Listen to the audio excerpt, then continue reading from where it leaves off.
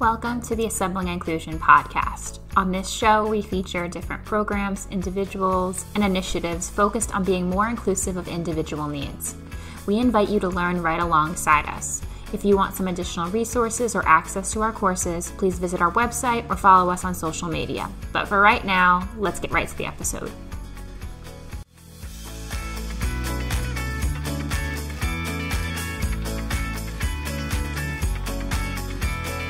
Speech recognition has become a popular part of daily life. It's not uncommon to see people using their phone assistants to ask questions or complete commands. A study from 2022 found that about half the people in the United States use voice search at least once daily. But what happens if you have non-standard speech? Enter VoiceItt, an iOS and web-based speech recognition app for people with speech disabilities, disorders, and impairments. VoiceItt learns each individual's speech patterns for communication with others. In this interview, we talked to Dr. Rachel Levy all about VoiceItt, including when to use the iOS versus the web app, how the app is being used in people's daily lives, and the impact the app has on independence. So let's dive right in. Welcome back to the Assembling Inclusion podcast. Today, we are joined by Dr. Rachel Levy, the customer service manager and practicing speech pathologist from VoiceItt. And we're going to be talking all about VoiceItt and all the great work that they're doing today. So Rachel, thank you so much for joining us. Thanks so much for having me, Katie. So just to start us off, let's talk about the inspiration behind actually designing the VoiceItt software. What was the inspiration? So actually, one of our co-founders, Danny Weisberg, his background is in technology, and his grandmother had had a stroke. And that was a devastating time for him and his family, mostly because they couldn't communicate with her and couldn't understand her. And he discovered that the only person who could understand his grandmother was actually the nurse. And he said to himself, well, if the nurse can understand grandma, then we can teach technology to understand grandma and many people like her. So that's really how VoiceItt was born. And then he got another co-founder, Sarah Smalley, who also had a grandmother with Parkinson's, who had difficulty communicating. Really, everyone can relate to this story because everyone knows someone who it's hard to communicate with because they're really hard to understand. So it's relatable. Oh yeah, definitely. Even as you were telling the story, I was like thinking about people from my own experience that it's a challenge sometimes to communicate back and forth. So that's definitely a relatable experience. So I know that VoiceItt has both the iOS app and a new web app. So I want to talk a little bit about both. But first, let's just talk about the existing iOS app. Can you explain a little bit about that? Sure. So the iOS app, that's what it is, right? It's an app that's downloadable on the iOS App Store. So any Apple handheld device can utilize this technology. It essentially serves two functions. One is communication with others, and the other is smart home control. We do have an integration with Alexa that allows this kind of seamless communication between the app and Amazon's servers. So to really kind of enhance this smart home control, it's quite seamless and integrated. And the iOS app also can be used pretty much right out of the box. So essentially, when an individual onboards to the app, they can train just one phrase. Once they train it and they unlock it, they can use it right away. And that being said, individuals do need to use the phrases that they've pre-trained. So every phrase needs to be pre-trained for individuals to be able to use them. But there is a hidden gem about this application, which will allow individuals to say shorter words or even syllables, and the app will extend their speech and language. So for example, if someone wants to say the word burger and they'll train the word burger, we can actually program the app to output, I'd like a cheeseburger with pickles and tomatoes, please. And we know that these individuals who have limited speech and language, generally, their caregivers know exactly what they want, right? Their caregivers know that when they say burger, they don't like onions. And so they're going to order the burger without onions. And what's great about this application is it becomes the familiar listener, and it actually communicates what the individual really intends to say. That's pretty impressive. So how does that differ from the new web app that's in beta mode right now? So the web app is a totally different product, and it's accessible via the web. So basically any device that has internet access and can open a web browser can utilize this technology. And this technology is what we call spontaneous speech recognition, so that individuals who speak spontaneously will have their words be written on the screen and also read aloud through an automated kind of voice and a synthesized speech. And essentially, for people to get to have access to this, they need to train 1,000 phrases.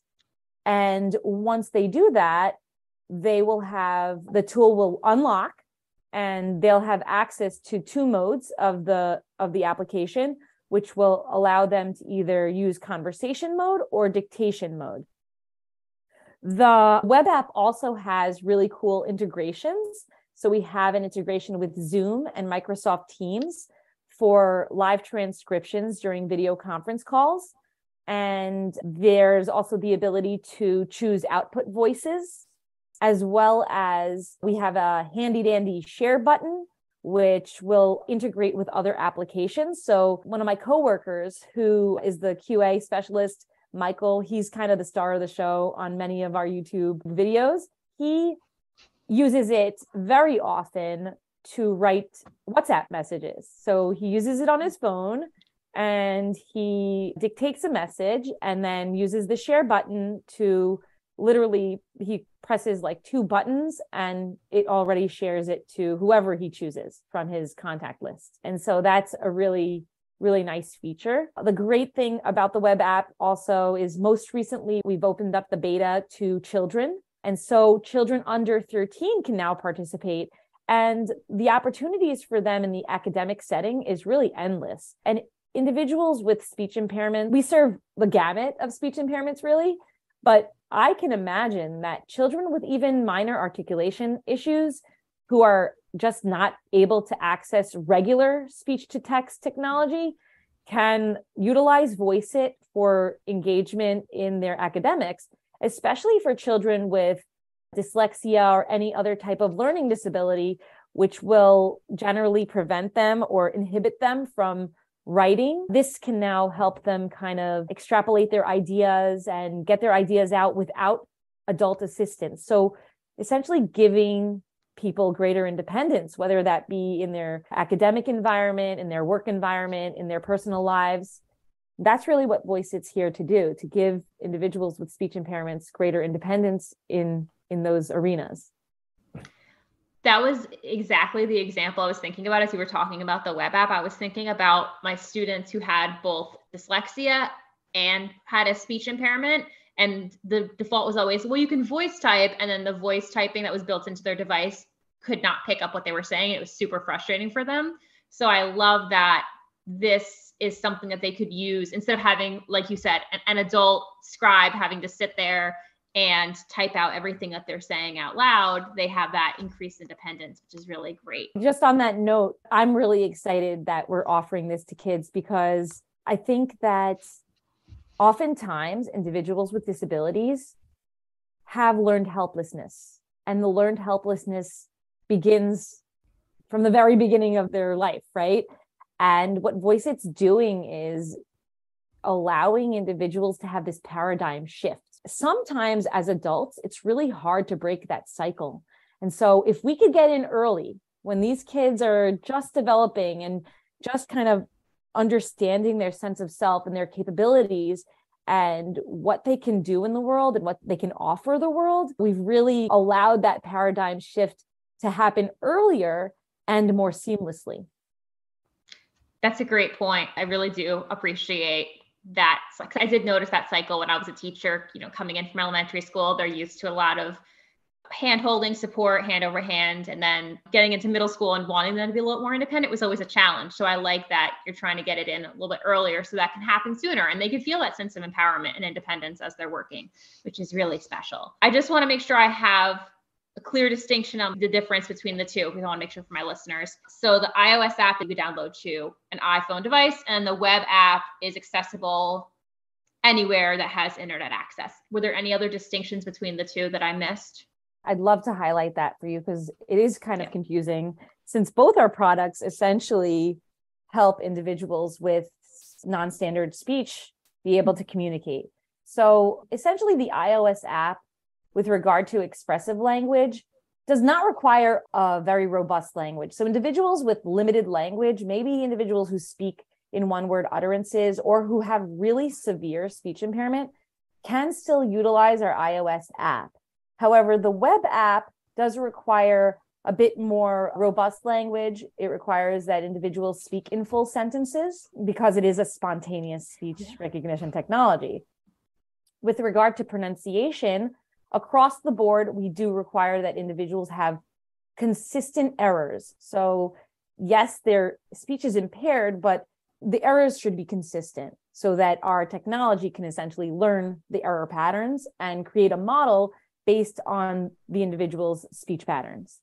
And then with regard to severity, the iOS app really covers the gamut of speech severity. So anywhere between mild to profound speech impairment can utilize our iOS app technology, while the web app is better suited for individuals with mild to moderate speech impairment. And then with regard to social skills, with the web app, individuals really should be quite motivated to use technology for the purposes of communication, while the iOS app allows for greater flexibility so that individuals who are maybe less skilled socially can still utilize our iOS technology for communication as well as for smart home control. And then with regard to internet access, the iOS app does require internet for the use of smart home as well as for training of the phrases. However, once phrases are built into the system and there's a library, individuals can take the iOS app into the community and use the pre-trained phrases without having access to the internet, while the web app does require constant internet access. With both technologies, we're open to all ages. Anyone under the age of 13 does require parental consent. So that will be given to parents to sign and send to us. And both technologies are also free. Currently, the iOS app, we are not planning any monetization. However, the web app, we are planning to monetize in the second quarter of 2023. And currently, we're offering the beta testers. So anyone who wants to get in early, beta testers will have access to our technology, the spontaneous speech technology, for free during beta and for 1 year post monetization. That's good to know. So if anybody wants to try it out in beta mode, that's a good incentive to take the opportunity to try it out. Exactly. Thank you for highlighting those distinctions too. That was very clear cut. As people want to integrate or try out this technology, you've made it very clear which one is probably likely the one that they need to try out. Sure. And actually, I wanted to add one more thing. The iOS app is completely hands-free. So individuals can access it just by voice. We have a wake word for interpersonal communication, and we have, obviously, there's a wake word for Alexa, which is already there. They don't need to say Alexa exactly the way any standard speaker would. They can say it their way, and we'll learn the way they say it, and that's fine. The web app does require some dexterity with regard to accessing, so it does require some clicks. That being said, we're easily integrated with any sort of accessibility switch. So that's always a possibility, but it isn't completely hands-free like the iOS app. That's good to know. That's good that the web app is also available for like switch technologies and things like that, but that's really cool that the iOS is fully hands-free. I'm sure that would make it a lot easier for people to access. We actually have users who use both technologies. So one of our beta testers, she's kind of a rock star. Her name is Dr. Claire Malone. You can look her up. She's a particle physicist and also an inclusion consultant. and she uses our web app daily for emails, and she's actually using it to write her sci-fi novel. And she also uses our iOS app for smart home control. So, individuals can use both technologies. That's cool. I didn't even think to ask about if anybody was using both. So that's a great example of how you could really utilize the full functionality of both apps within daily life. I did want to ask about, because I always like to jump to the technology side, but how does the software use machine learning or specific algorithms to actually recognize and learn the person's unique speech patterns? I'm not really a technologist. I'm a speech language pathologist, but my general understanding is that we essentially build a model based on the individual's speech pattern. So every time someone records a phrase, the machine learning essentially understands that this is how they're going to say it, and this is how I'm going to translate it. And each time an individual trains the model, it improves the learning. That being said, we don't only base our model on one individual, it's based on loads and loads of data, right? So it's really based on how standard voice recognition has developed. And that is, they took millions of recordings of standard speakers and built this model, which essentially can understand standard speakers. And that's what we're doing now. We're building a model of non-standard speech. So we're collecting voice data from our beta testers and essentially building this database so that eventually our technology will be on par with standard voice recognition, which doesn't require any training, right? You can just pick up your Siri and off the bat use it. And that's the goal here for VoiceItt as well, that it won't require training, because with more and more data, we will essentially be able to reduce the amount of training required to actually get a functional, usable tool.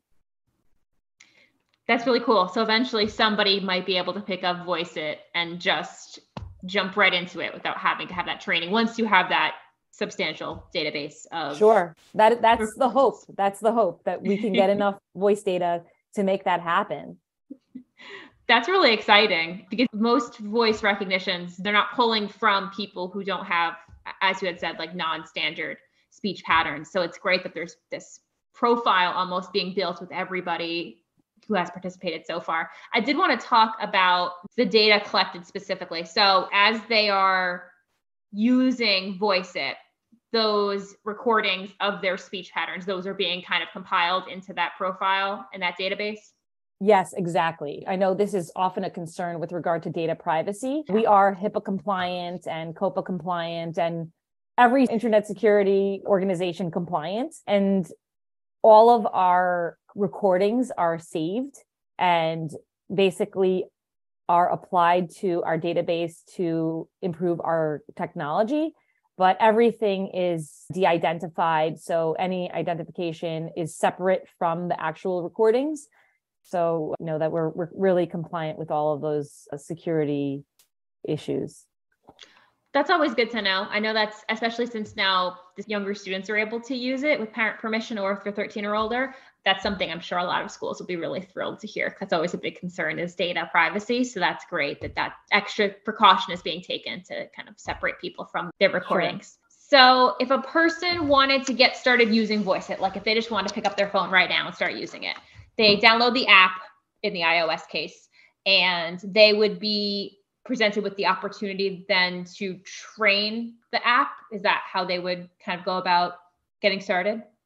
So with regard to getting started with the iOS app, they can just simply download it and begin training. You can literally use it out of the box, because you can train one phrase and already begin using it. So for example, if you download the app and train hello, how are you, you just need to say that 5 times, and you don't even need to say hello, how are you. You can just have the output be hello, how are you. You can do hello, and then it will output hello, how are you. The possibilities are endless, but let's say for simplicity's sake, individuals want to train the word hello. They'll say the word hello 5 times, that will unlock the phrase, and then they can use it.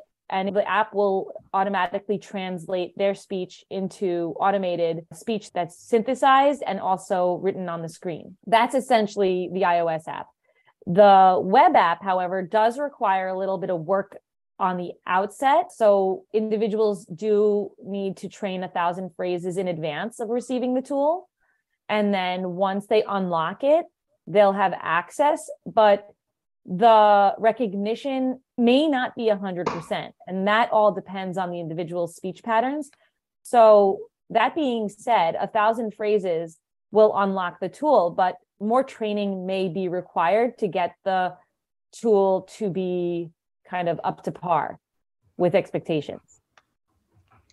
That makes sense. So there's a little bit of a training difference between the two, but that makes sense because you had mentioned that the web app was people who had more of a mild speech issue potentially. So that makes sense that it requires mild to moderate.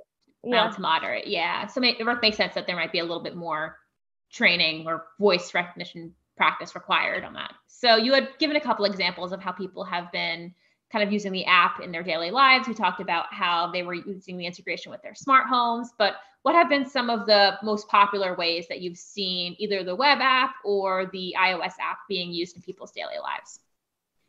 I did mention Dr. Claire Malone. She's using it to write emails. She has an assistant, but now she has greater flexibility in being able to write emails without having her assistant present. And also, since she's a creative person and she's writing this sci-fi novel, when inspiration strikes, she doesn't need to wait for her assistant to be present. She can do it on her own independently. And we also have another individual who had a stroke who uses VoiceItt mainly for phone calls, actually. Though the VoiceItt web app can't be used on the same device for a phone call, he actually uses VoiceItt running on a separate device, makes a call on his phone, and then uses VoiceItt synthesized speech output to microphone input of his phone to communicate with companies and any other individuals who wouldn't otherwise understand him. So that gives him greater flexibility to be able to make phone calls and kind of run his own errands, so to speak, without having the assistance of an individual with standard speech who understands him and then translates for him. We also have kiddos now using our technology. So we have a teen who's using this to write essays and participate more in his classroom environment. And really the possibilities are endless. We have individuals with ALS who are using this for communication. We have individuals who have undergone head and neck surgery due to cancer, which has impaired their speech. We have an individual who has Down syndrome, who is just the most lively young lady and has so much to say and so much to give. But up until now, no one was able to understand her. And now she's able to communicate with unfamiliar listeners. And I think the greatest part about it for her is she knows how to read. Reading and writing is difficult for her, but now she can actually write emails and she can write text messages and she can actually compose those messages on her own independently. So that's given her greater flexibility and independence in her life. I love the wide variety of ways that people are using it. I think that shows how impactful it is in so many facets of people's lives, which is pretty incredible. But also the independence part. That's just so huge because it's difficult. I feel like, especially with personal emails and things like that, to like have somebody be the intermediary barrier. Like, okay, I'm going to help you write this personal email, but now they have the ability to take care of things themselves, whether it's like you had mentioned, the example of, taking care of your own errands without having to have somebody translate back and forth for you. I'm sure that's really empowering for everybody who's been using VoiceItt. It's really inspiring for me to be able to witness the transformation for people. And like I said earlier, it does require a paradigm shift. And for people to bring in this technology into their life and actually have it change it requires a lot of time and effort on their part to remember, oh, wait, I don't need to rely upon my caregiver for this. I could actually do this on my own. And that sometimes requires the help of therapists. And so VoiceIt is not there to replace the therapist, but rather is a tool for therapists to use to give their clients greater independence and more ownership over their life and their communication. So we definitely need therapists and teachers to help us bring VoiceIt into people's lives and have people really have buy-in and adopt it and really bring it into their lives to help them change their life. That's a great point. Those roles are still obviously absolutely necessary, but we can still, have that support while they're using the tool, but still give them that empowerment in their daily lives. That's really incredible. So I know that you're still in the beginning phases and the beta testing of the app, the web app specifically, but what lessons have you learned so far from testing out that web app? We have learned that individuals who are part of the beta have actually requested certain features and we're listening. So Claire Malone, who's actually one of our first beta testers, requested for the ability to add punctuation and the ability to move around the text on the screen. So we actually have voice commands for that now. So individuals can say comma and it will write a comma, question mark, period, new line, and the text will move down to the new line. So she can actually compose an email that looks like an email, right?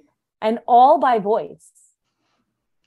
One of the great kind of things about being in this beta is that your suggestions actually play a role in shaping the technology.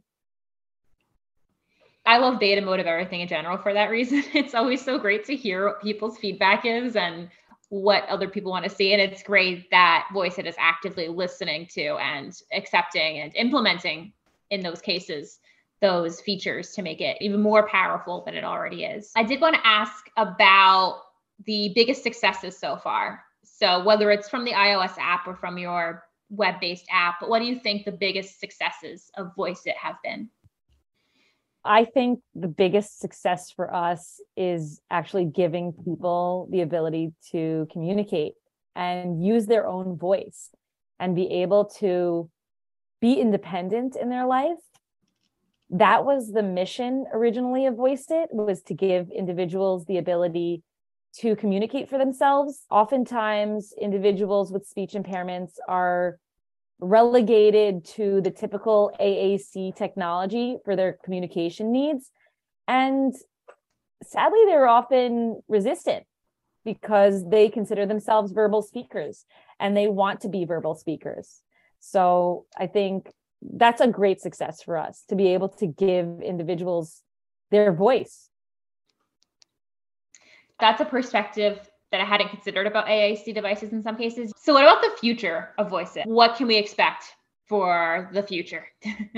So like I mentioned earlier, we have Zoom integration and a Microsoft Teams integration for live transcriptions during video calls. We actually recently had an investment by Cisco, and we are now rolling out very, very soon a WebEx integration for live transcriptions of those calls on that platform. We're also looking into the future, adding a Google Chrome extension, which will actually allow individuals to use VoiceIt technology through any Google web page item, right? Whether that be another web page that they're trying to type into, or Google Doc or Gmail. I mean, the possibilities are endless there. And then looking further into the future, the possibilities for voice recognition technology for people with impaired speech will actually enable them to control their PC. So PC control. And for these individuals, many of which have dexterity and physical limitations, that can be a real game changer. Oh yeah, that'll be huge to be able to solely rely on their voice to be able to operate everything on their computer. That would really impact people's lives. And I'm really excited about the Chrome extension because through my whole career as an educator, all we used was Chromebooks. So anytime something is able to be used right away, I'm like, oh, perfect. And of course, the web app is accessible on a Chromebook now, but the Chrome extension just adds that extra bit of breeziness or just really, really speeding up the process. And it's great too, because then the students can get used to the web app now because it's available and they can use it on their, I know so many schools are using Chromebooks on their device. And then when that extension comes out, there's not a lag time in learning how to use something because they've already gotten to learn to use it through the web app. Well, I'm looking forward to continuing to hear about all the continued updates and successes that come along with VoiceIt and all the great work that's being done. So I just want to thank you so much, Rachel, for being here with us today. Thanks, Katie. Would it be okay if I played a little clip for our audience to hear some of our web app users, our ambassadors, we call them, who have we together this Happy New Year message, and I'd love to share it with your audience. Oh yeah, absolutely. We'll play that right now. And then also for anybody who wants to check out the video part of it, we'll link it in the show notes as well, but let's definitely take a listen. Yeah, and just to give a little context here, so it is a video, and most of the users on here have chosen to play the voice output. One of them does not like to use voice output. He likes to use his own voice. And so the text is on the screen. So anyone who'd like to check out the actual video is welcome to do that. Okay, here it is.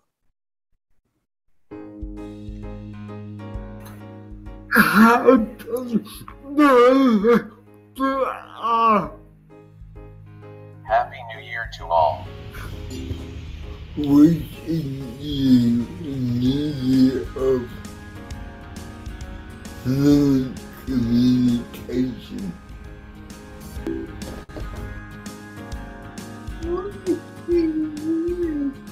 Wishing you a year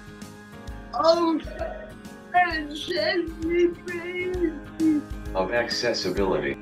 Wishing you all a year filled with poetry and creativity. Wishing you all a year filled with poetry and creativity. Wishing you a year of goodwill. Wishing you a year of goodwill. Happy New Year, everyone! Happy New Year, everyone. Happy New Year, everyone! Happy New Year, everyone.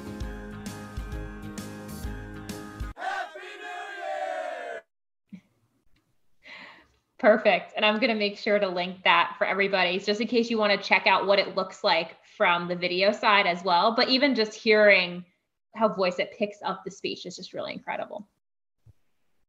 Yeah. Thank you so much for having me, Katie.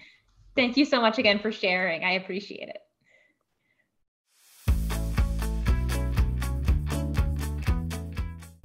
Thanks for listening to this episode of the Assembling Inclusion podcast.